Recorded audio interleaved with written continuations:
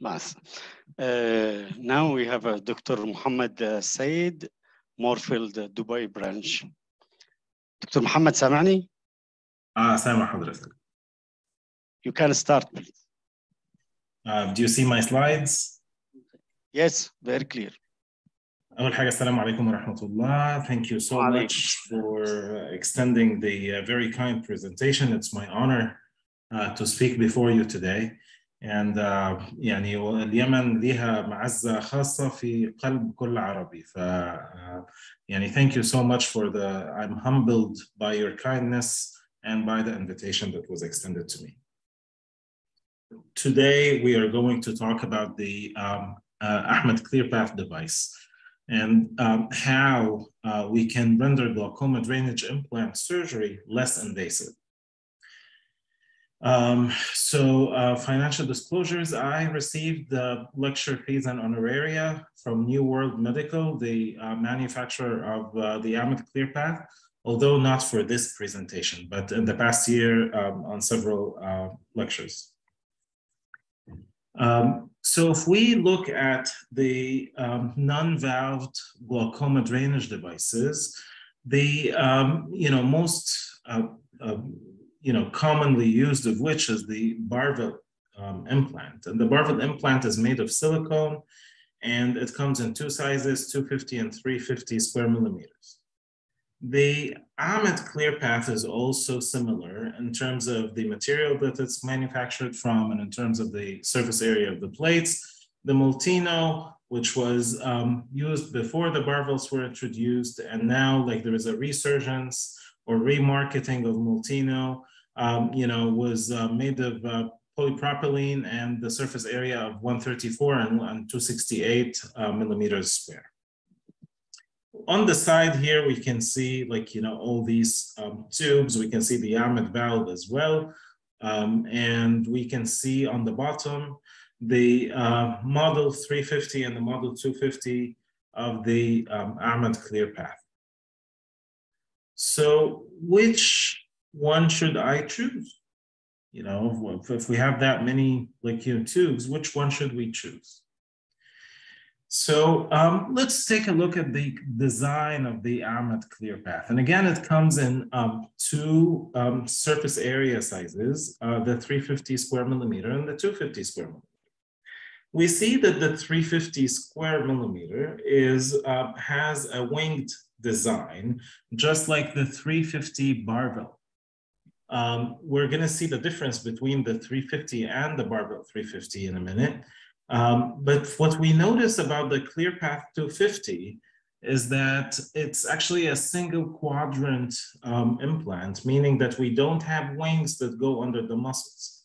One of the, at least that's what we would like to think, one of the limiting factors for pressure lowering is that part of the tube or part of the implant does go under the rectus muscle, limiting the size of the bleb that can form.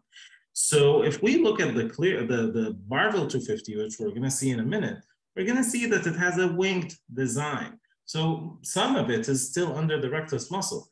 And that's not the case for the ClearPath 250, which is a single quadrant implant. It is not a winged design, and there are no wings that would go under the rectus muscles.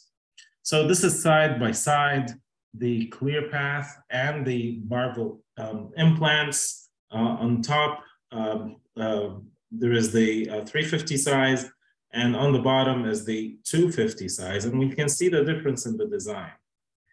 Now, with the Ahmed ClearPath, design, and we can see that on the right-hand side.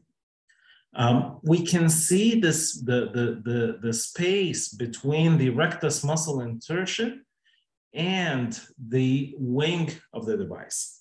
So we see that the ClearPath 350 wings sit posterior to the muscle insertion point. Now let's take a look at the one on the left-hand side, which is the Barville 350.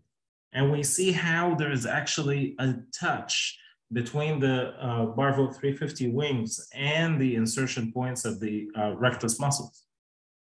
So in the Ahmed ClearPath, the wings are away from the muscle attachment points, Why is this important? Because one of the most common complications that happen after glaucoma drainage implant surgery is diplopia. So theoretically, at least, and there isn't any published research on that, but we anticipate that, like, you know, diplopia would be less with the ClearPath 350 compared with the Barville 350, and you know, which you see the diplopia very commonly with. So now let's place the Barville implant on top of the Ahmed ClearPath implant and see how they are different. So if we look at on the left-hand side, we see that the 250, you know, ClearPath with the 250 Barville on top. So anteroposteriorly, the Ahmed ClearPath, here shown in gray, is actually, you know, has a longer anteroposterior diameter. And the Barville 250 has a longer horizontal diameter, which, because of the wings, they go under the muscle. So we can see that the entirety of the ClearPath 250 fits in between the rectus muscles, while the 250 Barville does go underneath the rectus muscles and, you know, possibly limit the efficacy of the tube. And all of these are, like, you know, theoretical assumptions. If we look at the 350 designs on the right-hand side, we see that the Barville on top in purple has a wider horizontal diameter and a shorter, like, anteroposterior diameter. What does this signify? It signifies that more of the surface area is also under the rectus muscle compared with the 350 Ahmed ClearPath. One other thing that I'm not sure you can appreciate here, but maybe on this slide, you can see that here the Barville has this red ridge. This ridge is very famous for the Barville. As a matter of fact, when the tube opens, if you do a Varicose 7.0 ligature, you know, we know when the tube opens or not by whether, like, we can see the ridge subconjunctivally or if the conjunctiva is elevated over that. Now, there is a lack of ridge in the two models of the ClearPath design. And I think this is very important in how the blebs over the, or the capsules over the plate, you know, are shaped. Because we see with the ClearPath more diffuse blebs than with any other glaucoma drainage implant. This is very important for, like, you know, reduction of, you know, fibrotic, you know, scar formation and the encapsulation of the tube or the device on the long run. Now, another very nice feature of the ClearPath compared with the Barville is how malleable and flexible the material that it's made from is.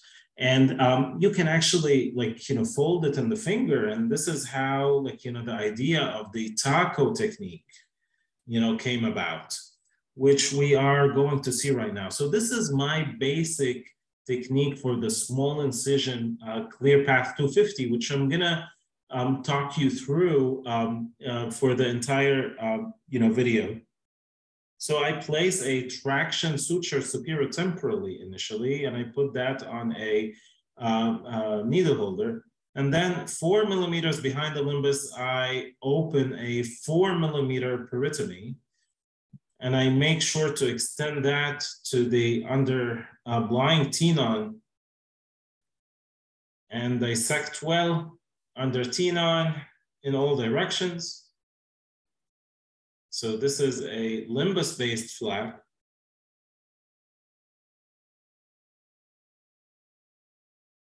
And here we make a pocket and extend that pocket on the sides.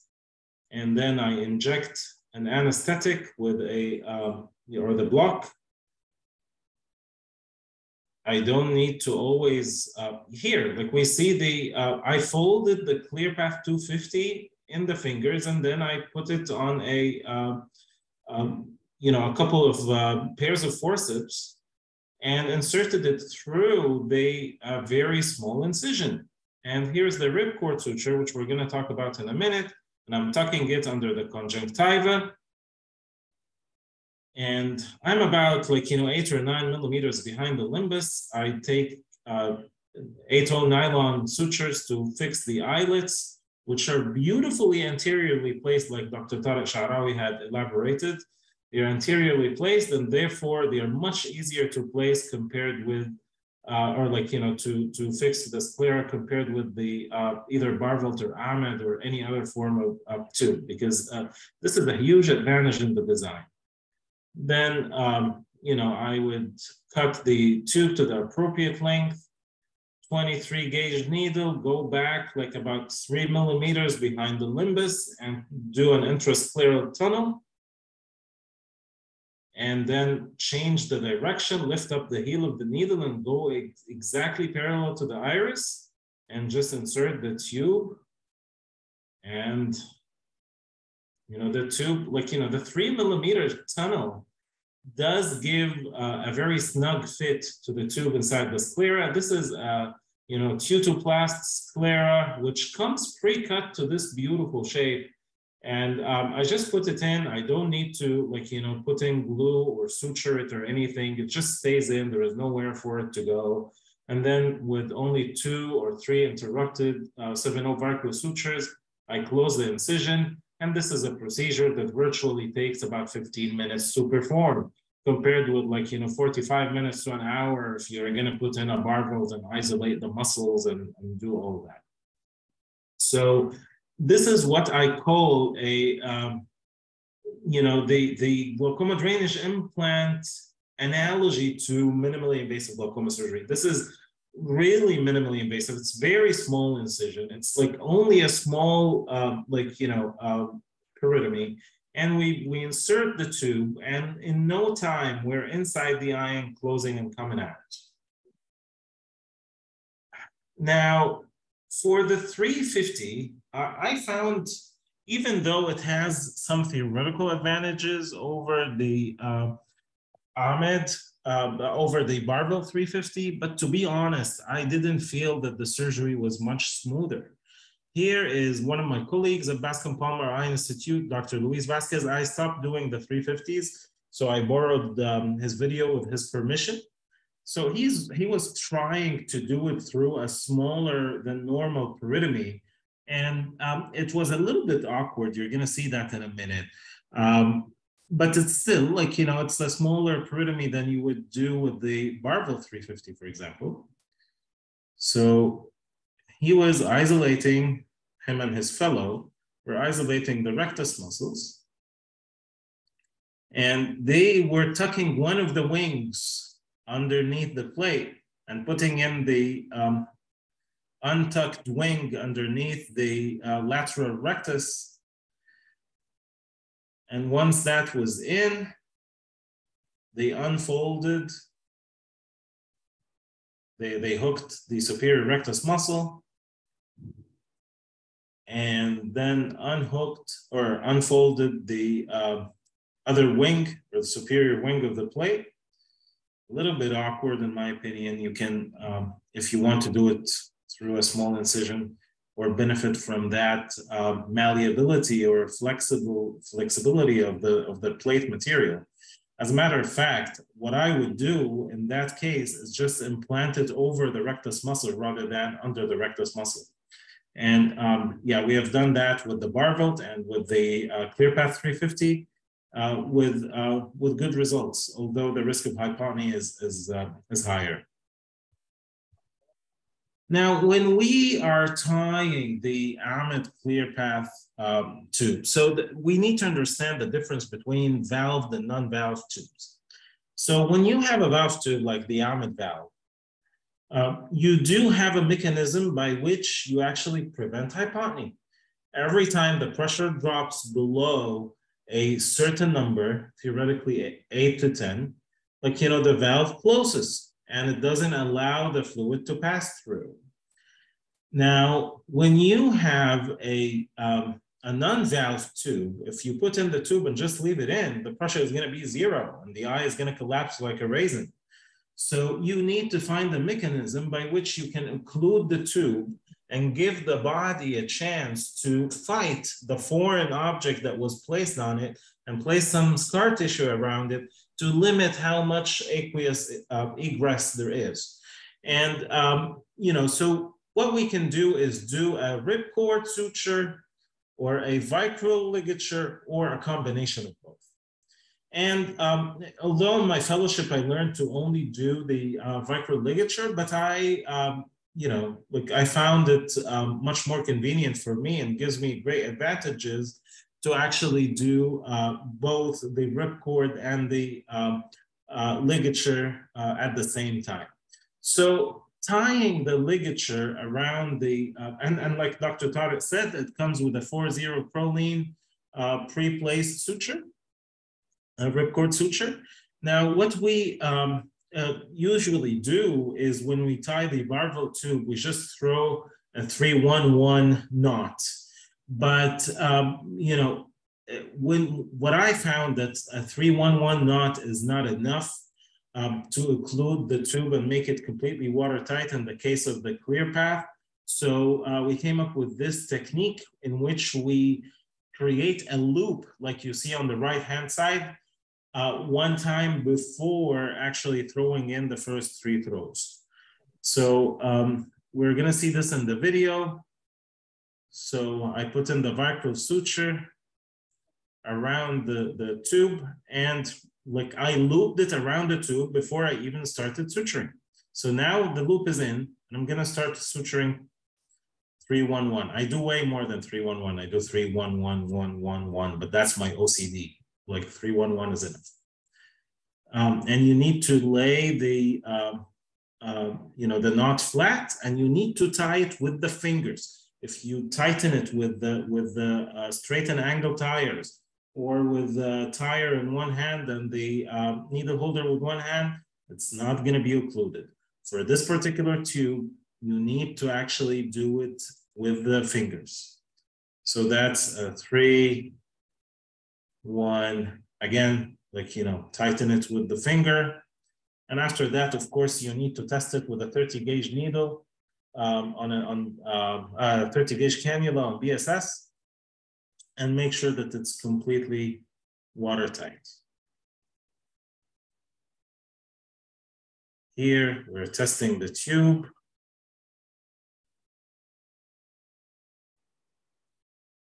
Here we see the air bubble, or like the air column going up and down, and there is no leakage, out of, the tube right here. So what are the special situations that the ClearPath can be helpful in? One of them is actually having a sclerobuckle, an encircling band, because the profile height of the ClearPath is the least of any glaucoma drainage implant there is. So it allows for a very smooth insertion on top of the encircling band, and you can even suture the plate to the encircling band itself, like we're gonna see here. So creating a pocket and putting in, this is a fornix base flap. And here, suturing the plate easily to with the 8-0 nylon to the buckle itself. And this is very convenient. In any other device, the profile would be extremely high. But because the profile of the ClearPath is very low, it allows for a very reasonable profile if you put it on top of the sclerobuckle. Now, when you have cataract surgery and that you want to combine with a ClearPath, that's also A very nice thing, I have several videos on my YouTube channel, 30 to 35 minutes, a total time for the combined phaco and ClearPath insertion. Now, what are the changes that we need to do? We need to make a smaller capsulorhexis so that the lens stays in and it doesn't really move. I prefer when I do combined surgery to put in a 3-piece lens because it's more stable. But again, you can put a single piece IOL as well. And you have to close the main incision. You take out all the viscoelastic, of course, close the main incision. I prefer to close the main incision with a figure of 8, then proceed with surgery. You can also inject some myostat or myocolin in the AC. Again, this is the same taco technique, small incision, Ahmed ClearPath, goes in very easily. You put in the patch graft and 2 to 3 interrupted seminal sutures, and boom, you're done. And it's a beautiful surgery. Patients seeing very, very well. Many of my patients are seeing 20/20 the very next day after this huge surgery, cataract surgery plus a ClearPath, because again, it's minimally invasive. It's unlike any other glaucoma tube implant that you do. It's very, very minimally disruptive to tissues. So what do we do in the postoperative care? Prednisolone is very important. I give it for a total of 8 weeks, sometimes 12 weeks. Antibiotic drops for 1 week. I don't use atropine routinely. I continue the glaucoma medications that the patient was on until week 5. The vast majority of tube, 90% of tubes, the vicral suture would dissolve on its own, the vicral ligature, sometime between week 5 and week 6. And I don't want, if the pressure goes low when the tube opens, I don't want you to lower it further with the aqueous suppressants. So I tell my patients, continue for the first 5 weeks with your glaucoma drops at exactly the 5-week mark. Please stop all your glaucoma medications in anticipation of the tube, partially opening. Do we use a rip? Do you have to use a rip cord? No, not necessarily. It adds another layer of safety. A 4-0 would give little resistance, but some to aqueous outflow. 3-0 proline would give the best, outflow resistance while allowing some aqueous egress. If you want to completely occlude the tube and not really use a ligature at all, just put in a rip cord and achieve a 100% water tightness, then you need to put a 2-0 proline. When do you take it out? I take it out if the pressure is 10 or below 10. Of course, I'm gonna leave it in indefinitely until I need to take it out if the pressure goes up. But if the pressure is in the mid to low teens or even in the high teens, then I take it out at about 12 to 14 weeks after the surgery. This is how you take it out. I take it out of the slit lamp. So here the patient had no tenons virtually. So I was able with only the jeweler's forceps or the non-tooth forceps to kind of pull it like that and without really cutting. So this is all at the slit lamp. And that's about it. That's how I took it out of the slit lamp. Sometimes patients would have a thicker tenon, like this patient. So in that case, also at the slit lamp, be very generous with topical anesthesia, and then with Wiscott scissors, cut the conjunctiva and tenon at the position of the ripcord suture. Patients typically tolerate this very well. This very patient is actually a 97-year-old or 98-year-old patient. And, he was tolerating this without really any movement or any discomfort because I put in a lot of topical anesthesia, This is how I took it out. You don't need to suture or anything. So I looked at results of 100 consecutive cases that had 1 year follow-up. 31 of them had combined cataract and ClearPath. 250, the mean preoperative IOP was 22, and the mean postoperative at 1 year was 13.7. Mean pre-op number of medications was 3.2. The mean postoperative number of medications at 1 year was 1.9. I didn't have any exposure with this technique. Early postoperative hypotony, which means like hypotony at day 1, which means that you didn't ligate very well. I only had 1 out of those 100.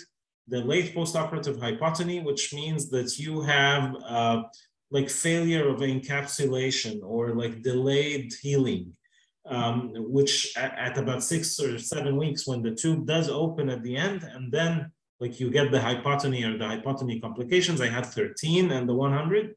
7 of them had choroidal effusion. 1 was suprachoroidal hemorrhage that actually resolved spontaneously. We didn't need to operate on it.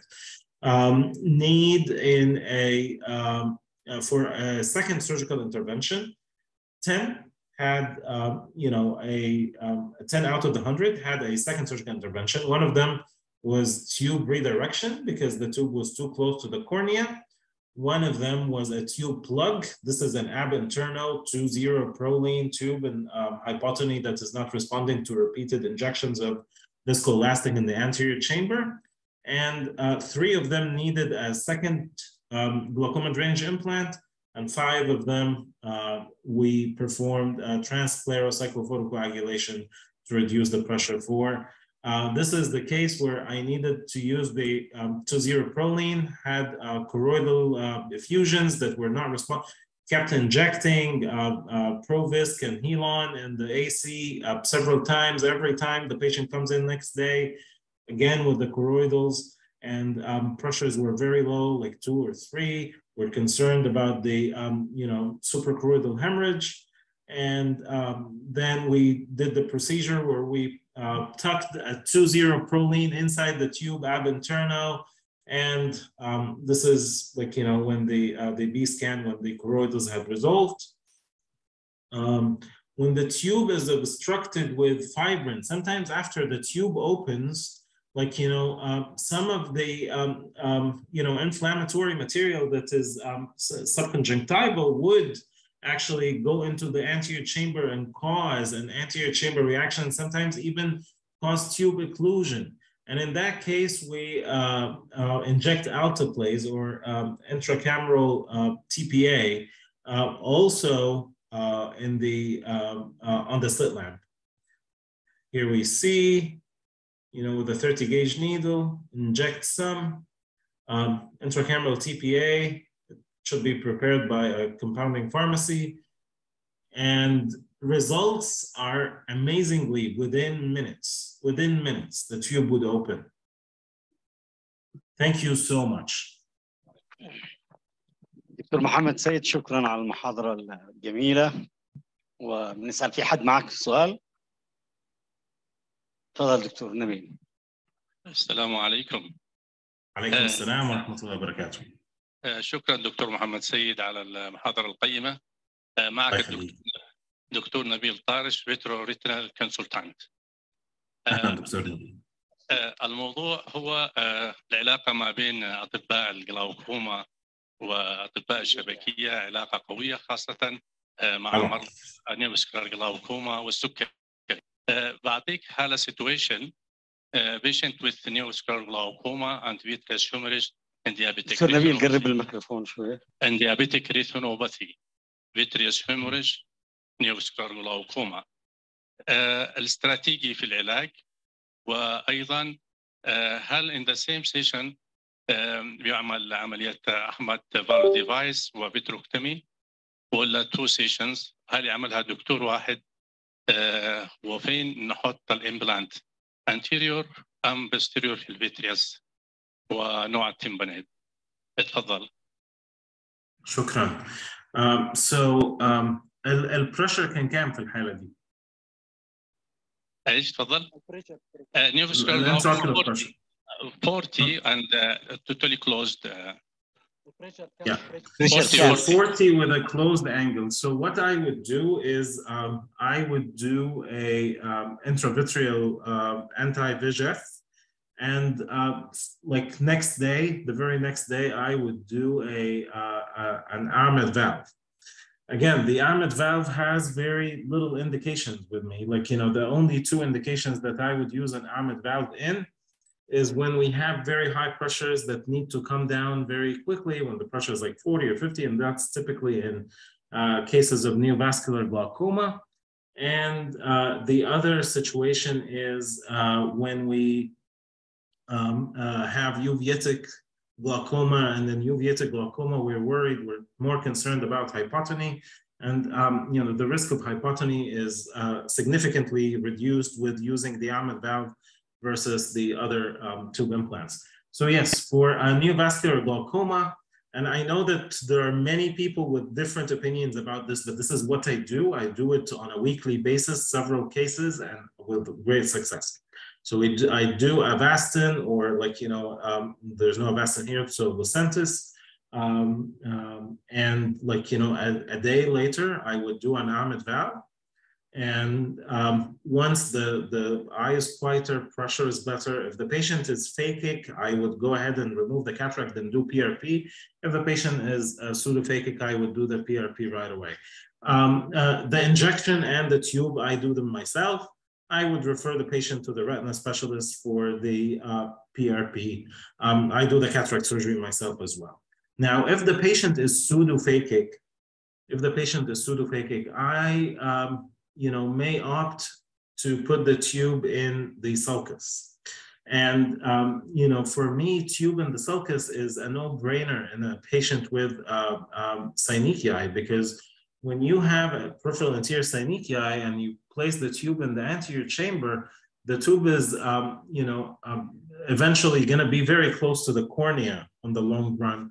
And, you know, the corneal edema is going to get worse, and you know, I wouldn't want to do that. So the only occasion in which I would do an anterior chamber tube would be in if a phakic patient. And then we have a phakic patient, then, you know, and we have a lens in, we're not going to take the lens out because the eye is very inflamed. The cornea is you know, hazy and edematous. Then I would put the tube in the anterior chamber, but otherwise I would put it in the posterior chamber. Why wouldn't I put the tube in the vitreous cavity? First of all, you know, the patient needs very good vitrectomy, including peripheral shaving. If we don't have peripheral shaving, you do not put the tube in the vitreous cavity. And, you know, it's very difficult in that situation, like, you know, of neovascular glaucoma with the eye is very, like, you know, the pressure is high, you know, you have some vitreous hemorrhage at the time and all that, like, you know, to do a proper vitrectomy without lowering the pressure first. After you lower the pressure, you would have, like, you know, clearer corneas, and you can go ahead and do the vitrectomy and all that. So no, I would prefer to do the glaucoma surgery first, then refer the patient to the retina specialist to do the retina procedure. Thank you very much. Thank you. دكتور اهلا وسهلا دكتور محمد، شرفتنا. الله يخليك يا دكتور محمد، الله يخليك. My question about Ahmed ClearPath. حد سامعك my question about Ahmed ClearPath. Why it is placed more anteriorly comparing to other valve or nerve device or non-valve device? Is there any benefit from that? No. The benefit is the ease of insertion. So, like, you know, and instead of, like, you know, having to, like, you know, have great exposure and a lot of pulling down and struggling to place the, you know, the sutures, you know, about 11 millimeters. Like, you know, I put the eyelets of the Ahmed ClearPath 8 millimeters or 8.5 millimeters, and, you know, I would end up with the plate starting at 11 millimeters still, because it's like 2.5 millimeter eyelets. So, you know, it just gives you that advantage. Like the other tubes, the eyelets are within the plate itself. But in the Ahmed ClearPath, the eyelets are not within the plate. They are anterior to the plate. شكرا.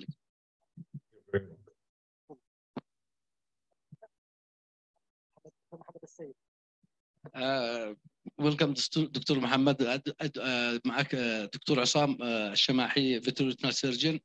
I would like to ask you some situations we are facing in vitreoretinal glaucoma after vitreoretinal surgery and after removing of the silicone, and the eye is filled with saline and tension is high.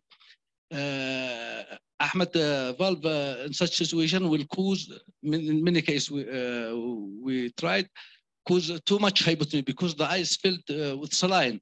What do you prefer? Do you have some experience in such situation? Yeah, of course.